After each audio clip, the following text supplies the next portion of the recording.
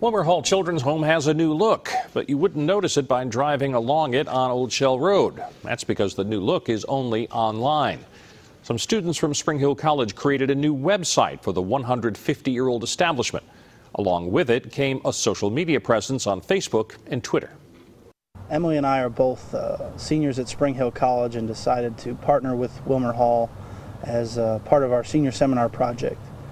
And we came across their website, having both volunteered at Wilmer Hall, and decided that it could use a little bit of a touch-up. Their website that they did have was a little lacking, and we thought that we could improve it and help spread the word through social media also about what Wilmer Hall provides. Children's Home is also expanding its playground area.